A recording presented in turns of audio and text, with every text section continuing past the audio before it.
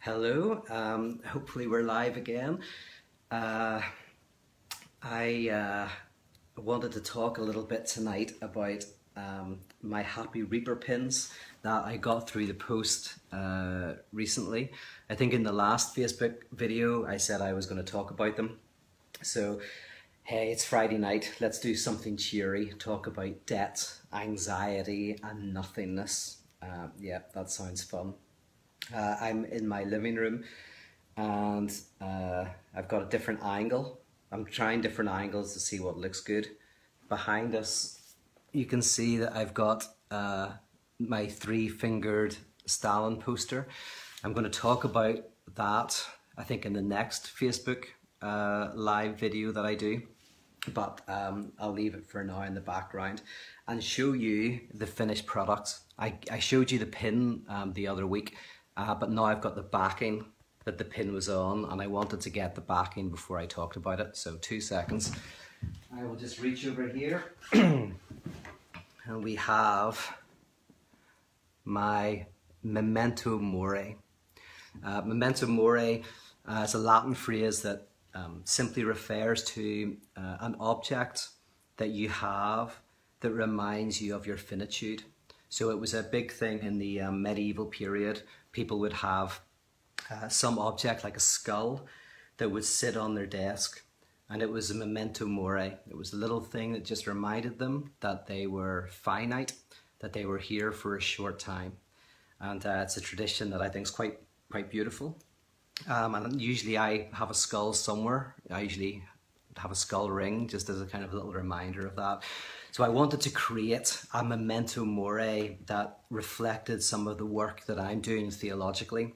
And I talked to my good friend Clark Orr, who's this great designer who's based in Florida, who's worked with Johnny Cupcakes and Facebook and various movie studios, and he designed this for me. And on the back of the little piece of card there is a tiny parable, and I'm going to read you the parable and then we'll chat about it. The parable is this. You'll recognize it actually. You'll at least recognize part of it. Deep in his slumber one night, a man had a very real yet very surreal dream. He dreamt that he was walking along the beach with death. As he looked up at the sky, he saw all the scenes of his life flash by, along with two sets of footprints, one set for himself and another for death. After all the scenes had flashed before him, he looked back at those footprints and noticed something quite disturbing. At the most difficult times in his life, he saw only one set of footprints. This deeply troubled the man, so he turned and said to death, "You said that if I followed you, then you would always walk with me through thick and thin. In looking back, I see that during the most painful times in my life, there is only one set of footprints. Why did you leave me when I needed you the most? I love you, and I would never leave. It was during those times when you suffered the most that I carried you." Okay, so if you know the footprints story, you'll of course recognize that I've just copied it, but replaced the word Jesus with death.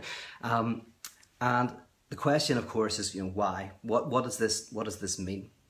The idea came to me, interestingly, in a dream. I woke up anyway with this idea in my head.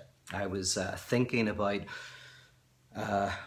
what this little pin would represent and how best I could describe it. I was playing around with writing something very straight up about memento mores and the tradition and how death is understood symbolically in various traditions, etc. But I much prefer a kind of parabolic type of discourse. And when I woke up, I thought, oh, this would be interesting. So I played with it. And I think, like any parable, I don't fully know what it means. Like, I don't want to be the authority on it. I know what I think about it, and I'm going to give you a little bit of an interpretation of it. But when I read it, I can see that it could be read in a number of ways, and I don't want to limit that. But anyway, let's begin. So death is the name that we give to non-being. It's not the name we give to non-being. I'm going to come to that in a second. It is one of the names we give to non-being. In other words, there is being and there's non-being. And death represents the loss of our beingness. Maybe there's something in the next life, whatever. But in terms of what death means the loss of our being. Right? And a lot of philosophy has been about how do we embrace that, or how do we face it, or how do we understand it. Death can be an incredibly disturbing reality. And some people have said that our society is partly defined by our fleeing from and denying death, like the psychoanalyst Ernest Bloch. No, it's not Ernst Bloch, sorry. Who wrote The Denial of Death? I'm sure somebody will put it in the comments, but The Denial of Death is about this very idea that in our society we try to avoid a confrontation with our own finitude as much as possible. And the results are often destructive. Becker, thank you so much, Alex. I appreciate that. Ernest Becker. So death is a reality. But there are some, like the Epicurus, who said, well, you should never really worry about non-being, because when you're alive, death hasn't arrived. And when death arrives, you're no longer around. So in other words, never the twain shall meet. And so this kind of Epicurean wisdom is the idea that we shouldn't get too worried about it. I mean, maybe worry about dying and the pain involved, but death itself, he says, you can have like a stoic attitude towards it. And, that's interesting. There's a lot of philosophy in that. But there was a French existentialist called Gabriel Marcel. Gabriel Marcel was a contemporary of Jean-Paul Sartre and Martin Heidegger. And he's lesser known, but he's quite brilliant. I used to be very interested in his work. And he was a Christian existentialist. And one of his jobs was telling families and parents about the death of their children during the First World War. And when he was doing this, he reflected on it as an existentialist. And he talks about and he writes about how actually you may be able to come to terms with your own death, but it's almost impossible, perhaps impossible, to come to terms with the death of those that we love. He saw firsthand how devastating it can be for a family to lose someone who they love. I mean, it's devastating to lose a parent, but probably so much more so to lose a child, because it's so unexpected. And this deeply affected him, and he brought it into his work. And he kind of rediscovered how death, our own death or the death of those we love, can really, destabilize us, strip away our sense of being in the world, strip away our sense of meaning, rupture the very structure that we live in, rip away all of our desire, creating basically a space in which we find it hard to desire anything at all, whether it's work, whether it's even just watching TV, that somehow this can just devastate us in our lives.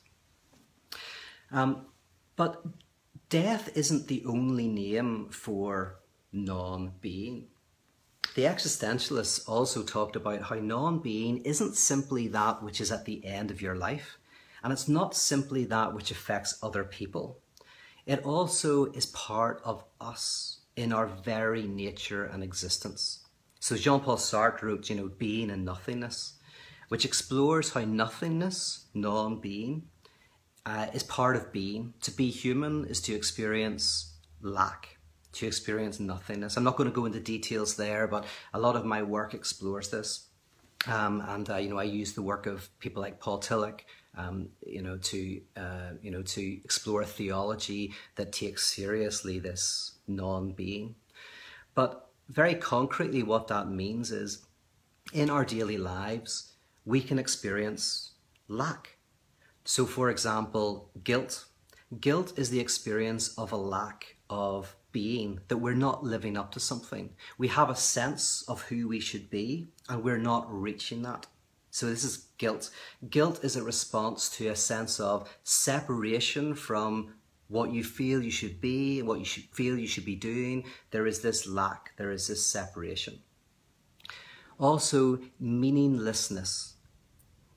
For some people, they experience life as profoundly meaningless.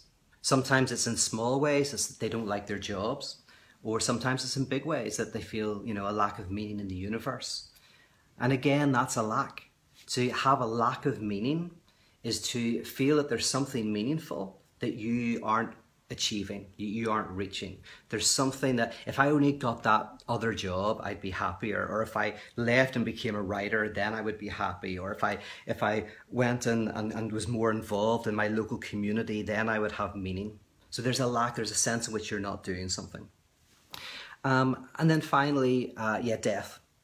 Death is the ultimate kind of lack. The experience, maybe if you're going through a terminal illness and you're really confronted with your finite amount of time, that you're a being who is approaching non-being. And traditionally, anxiety is the name that we give to this experience, right? Fear is fear of something. Anxiety is fear of nothing. It's fear of nothingness. Anxiety is what arises in us as we are confronted by non-being, by the lack. Now, without complicating the matter too much, the psychoanalyst Lacan, he talks about how anxiety, it's not just a lack. It's not just that we experience guilt or shame or meaninglessness or a sense of our impending death, and this causes anxiety. Something else has to be in the mix. So what is that? An example would be in economics. In economics, debt is the name for non-being, for lack. If you owe some money, there's a lack of money. There's like a black hole that you have to fill with money. So very concretely, we all know what it is to be in debt. You can have student debt, you can be in debt because of your house, because of your car. There can be all manner of reasons why you are in debt. But that is a nothingness that makes a demand on your life. Right? Now, that's not necessarily what causes the anxiety. What causes the anxiety are the letters and the phone calls and the emails that remind you of this lack, that tell you you have to fill it. Right? If you've bought houses before the recession, or you had a home before the recession and it lost all its value and the bank took it back, the bank starts hounding you for the money, and that causes the anxiety. Those letters, is somebody going to come around to the house, etc., etc. And interestingly, in the story of Adam and Eve, you have this. The story of Adam and Eve, which I argue is kind of an Oedipal story. We'll maybe talk about that another time. But there's at one point where the serpent says, if you eat this fruit, then you will be like gods. Now, to be like a god traditionally is to have wholeness, to be fullness. God is the being that lacks nothing in kind of traditional symbolic terms. So to be like God is to be without the lack, is to be full and complete, to be whole. Eat this and you will be like God, right? That psychoanalytically, that voice that tells you if you do something, you can fill this lack is in theological terms, I would say, a kind of the demonic voice. So what is the demonic voice in our society? Well, the demonic voice in our society is if you look more beautiful, then you'll be happy. If you have more money, then everything will be great. If only, you did a better job, if you did this or you did that, look how happy everybody else is. You can be like God. You can be whole and complete if only you do the right yoga practices, do the right prayer practices, go to the right festival, take the right drugs, do whatever it is. It doesn't matter. These can be good things or bad things. In and of itself, it's not the thing that's important. It's the voice that's saying, you're lacking, you can be whole. And we have a society where we run from this lack, from this non-being, and we have this voice that's always telling us, you can have it. And that doesn't make us happy, it makes us unhappy. The very voice that says you can have wholeness is the very voice that causes us to feel anxiety and be depressed. In economic terms, the way out of this is, of course, forgiveness of debt. To forgive a debt is to say the debt means nothing. It's still, the nothingness isn't paid. The debt isn't paid. The debt is just rendered without sting. It's not the payment of the debt, it's the forgiveness of the debt. Bankruptcy is probably the closest you have in this system to that. Although I know that in America, if you're bankrupt, you still have to pay your student loans, I think. It's terrible. The idea that I'm exploring in my little memento mori is that this is not a grim reaper. This is a happy reaper. You know, we think of the lack as grim, as bad, as terrible. But actually, for someone like Paul Tillich, the challenge, if you want to have the courage to be, the courage to embrace one's existence, one has to make peace with the lack, with non-being, and rob it of its sting. This theologically can be called forgiveness, you know, the forgiveness of a debt, where the debt is rendered without sting. The power of the debt is removed, right? That voice that's telling you always have to be better and do this or do that in order to be human. So whenever I wrote this, well, kind of like, you know, obviously rewrote what already existed, it was to try to capture something of that. To say that, yeah, the problem is not non-being. We walk with non-being. Well, non-being walks with us every day of our lives.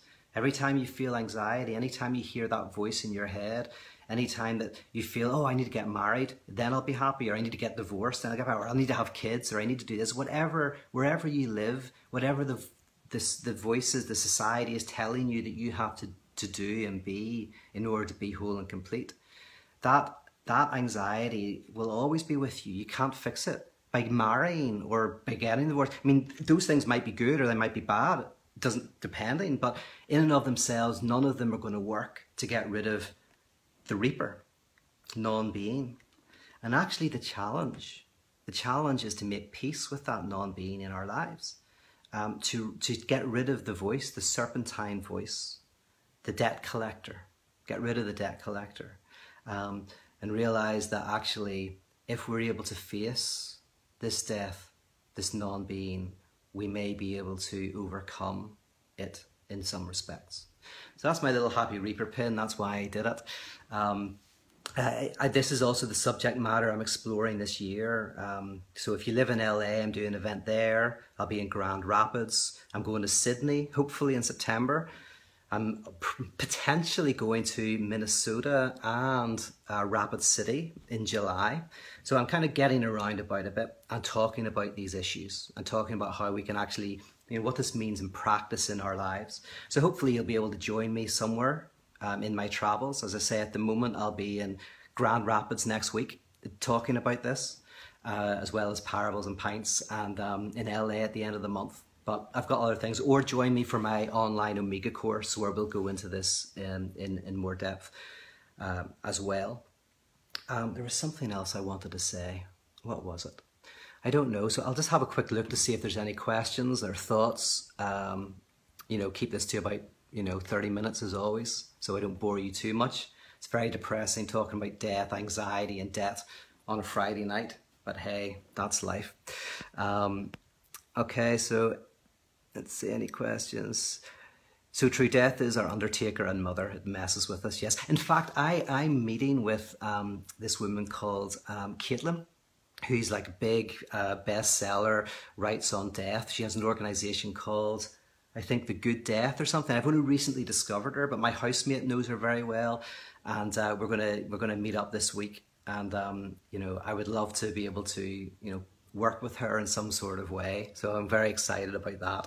I would love to do an event with her, but we'll see if she's interested or not. But I'm looking forward to meeting her.